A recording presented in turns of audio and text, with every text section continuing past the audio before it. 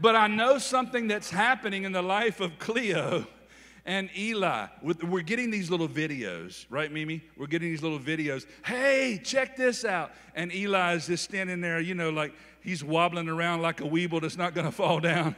And then mama or daddy's on the other side, come on, Eli, come on, Eli. And Eli's taking these little wobbly steps, you know. And then when it looks like he's about to fall, you know what happens? Mama or daddy will grab that hand and strength will come to him. And then he just takes off like walking like, look what I'm doing. Eli, you ain't doing this, buddy. You holding on. You holding on to your helper. You're holding on to your advocate. You're holding on to your paraclete.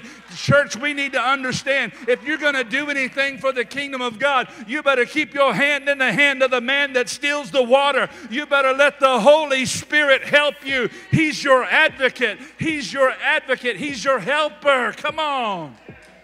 And with God, you can walk many steps.